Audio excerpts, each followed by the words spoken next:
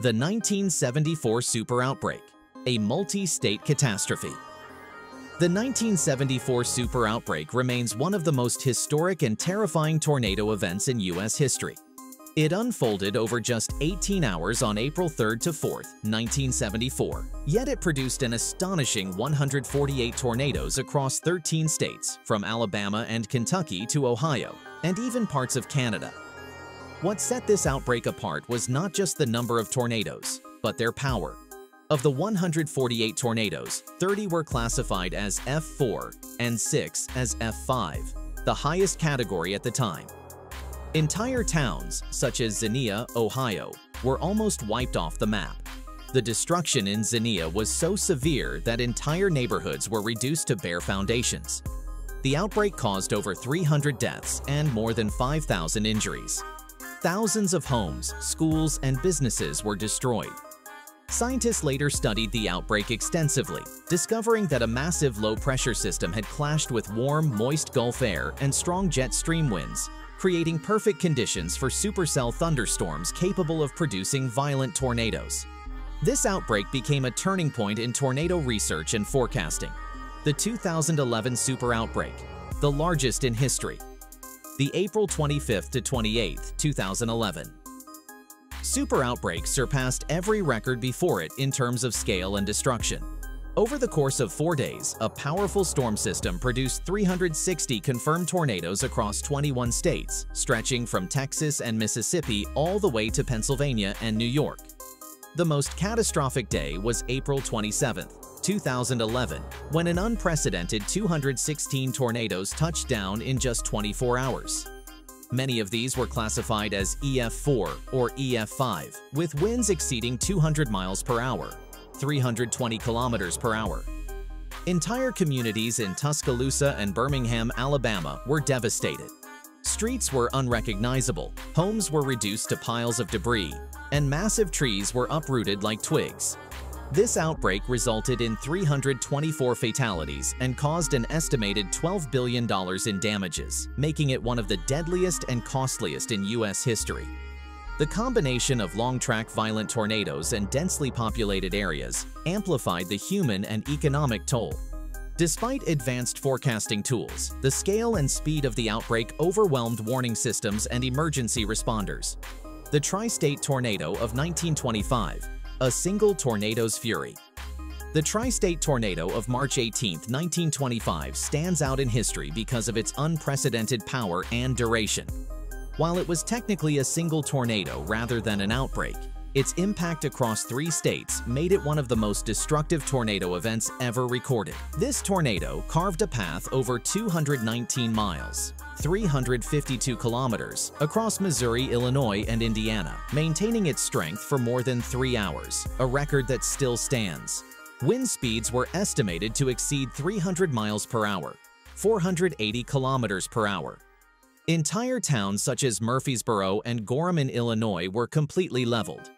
The death toll reached 695 people, making it the deadliest single tornado in U.S. history.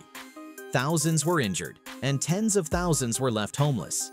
The disaster occurred before modern warning systems, meaning many people had no advance notice. The Tri-State Tornado underscored the need for better forecasting and public safety measures, leading to gradual improvements in weather monitoring and communications. The Palm Sunday outbreak of 1965, a deadly holiday. The Palm Sunday outbreak on April 11th to 12th, 1965 brought tragedy to the Midwest. The storm system produced 47 confirmed tornadoes that swept across states including Indiana, Ohio, Michigan, Wisconsin, and Illinois. Many of the tornadoes were violent F4s, and they often struck small towns without warning. The outbreak caused 271 deaths and left over 3,400 people injured. One particularly tragic aspect was that many victims were attending Palm Sunday church services when the storms hit, which caught entire congregations by surprise and left little time for shelter. This disaster revealed the urgent need for a more reliable warning system. In its aftermath, investments were made to expand Doppler radar coverage and improve communication between meteorologists and the public. The Palm Sunday outbreak also spurred the introduction of standardized tornado watches and warnings in the United States. The 2019 Easter weekend outbreak, a modern-day disaster.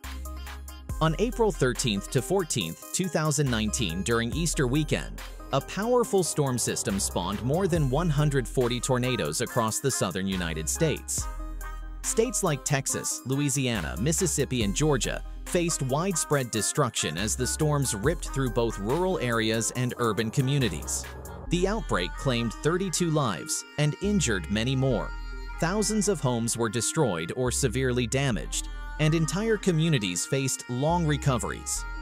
Despite modern forecasting and warning technologies, the speed and intensity of the storms made it difficult for many to reach safe shelter in time. This outbreak reminded the world that tornadoes remain a persistent threat even in the 21st century.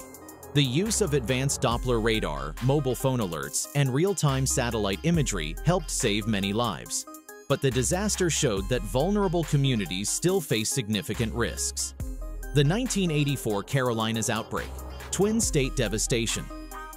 On March 28, 1984, a severe weather system spawned 24 tornadoes that tore across North and South Carolina. Many of the tornadoes were strong F3 and F4 storms, destroying homes, schools, and businesses.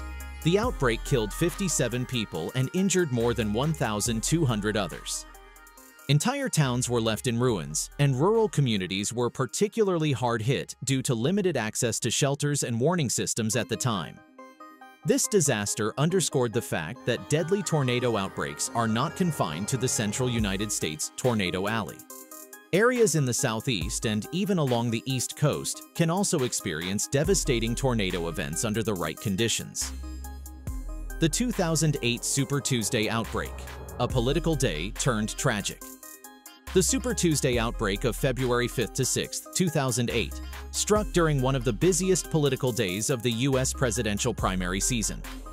As voters were casting ballots, a powerful storm system unleashed 87 tornadoes across the South. States like Tennessee, Arkansas, Mississippi, and Kentucky were among the hardest hit. Several of the tornadoes reached EF4 strength, leveling homes, schools, and entire neighborhoods. The outbreak killed 57 people, injured hundreds, and caused over $1 billion in damages. The timing of the event made emergency response particularly challenging, as resources were stretched thin. The disaster served as a stark reminder that severe weather can strike at any time, even during national events. The 1947 Glazier-Higgins-Woodward tornadoes, early warnings of outbreak potential. The April 9, 1947 outbreak is remembered as one of the earliest recognized examples of a large-scale tornado disaster. A powerful weather system produced multiple violent tornadoes across Texas, Oklahoma, and Kansas. The deadliest of these storms struck Woodward, Oklahoma, where an estimated F5 tornado destroyed much of the town. The Woodward tornado killed 181 people and injured over 900 others, leaving a long scar across the Great Plains. This event occurred before the implementation of modern tornado warning systems. Many victims had little or no warning, which highlighted the urgent need for better forecasting and communication, developments that began to emerge in the following decades. The 1953 Flint Beecher and Worcester tornado outbreaks, a wake-up call for preparedness. In June 1953, two deadly tornadoes struck in regions not typically associated with such severe storms, shocking the nation. The first hit the Flint Beecher area in Michigan, killing 116 people and injuring hundreds more. Just days later, another tornado struck Worcester, Massachusetts, killing 94 people and causing catastrophic destruction. These disasters prompted a national reevaluation of tornado preparedness. The events emphasized that tornadoes could occur far outside the traditional tornado alley, and that urban centers in the Midwest and Northeast were also at risk. The 2020 Easter tornado outbreak, tornadoes amid a pandemic. On April 12 to 13, 2020, during the early stages of the COVID-19 pandemic, a large-scale tornado outbreak swept through the southeastern United States. The outbreak produced over 140 tornadoes, including several EF3 and EF4 storms. States such as Mississippi, Alabama, Georgia, and South Carolina were hit especially hard. The storms killed 32 people and left thousands without homes or power. The pandemic complicated disaster response efforts. Shelters had to balance providing protection from the storms with maintaining social distancing and preventing virus spread. This event revealed the challenges of responding to overlapping crises and underscored the importance of resilient emergency management systems.